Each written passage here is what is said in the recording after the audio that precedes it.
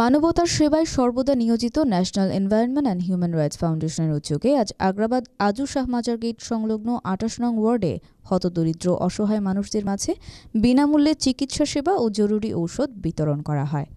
National environment and human rights ফাউন্ডেশনের মহাসচিব আব্দুল মান্নানের সঞ্চালনায় প্রধান অতিথি হিসেবে উপস্থিত ছিলেন national environment and human rights foundation O channel কর্ণফুলের chairman Mohammad Abdul Aziz.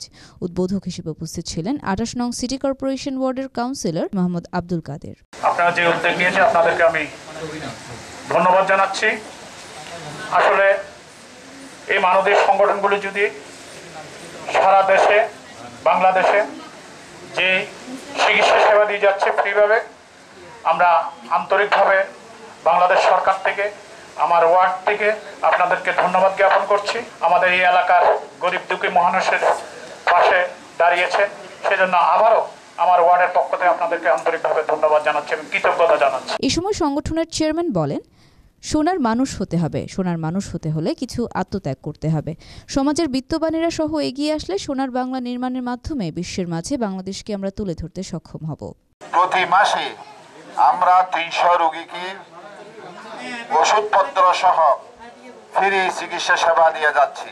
আমরা দেশের মানুষকে সুচিকিৎসা দেওয়ার জন্য এবং সরকারকে এগিয়ে আসার জন্য এবং দেশের বিত্তবানদেরকে এগিয়ে আসার জন্য আমরা এই কার্যক্রম শুরু করেছি।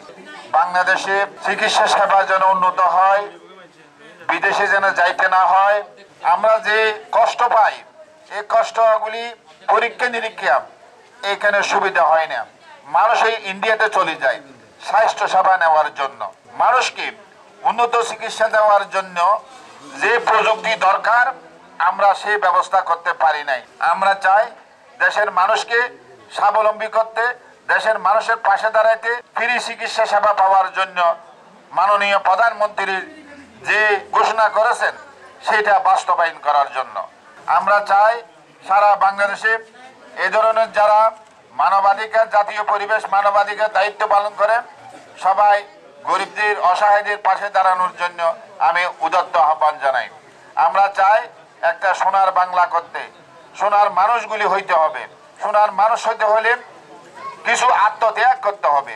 এই আত্মত্যাগের মাধ্যমে আমরা দেশকে সুন্দর একটি মডেল দেশ হিসেবে আমরা বিশ্বের মধ্যে পরিচিত করতে পারবো। Doctor M A Howlader, doctor Ekramul Haque O doctor Mizanur রহমানের সহযোগিতায় অনুষ্ঠানে আরও উপস্থিত ছিলেন সংগঠনের অর্থ সম্পাদক লাভলি আক্তার, সাংবাদিক কামাল হোসেন, যুগ্ম সম্পাদক এ এম করিম, মাওলানা খলিলুর রহমান প্রমুখ। এ সময় ২৮ নং ওয়ার্ডে ৩০০ দরিদ্র অসহায় মানুষকে বিনামূল্যে চিকিৎসা সেবা ও ঔষধ প্রদান করা হয়।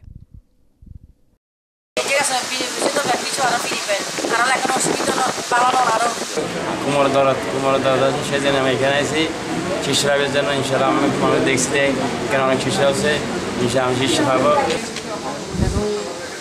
ভালো চিকিৎসা পাচ্ছি,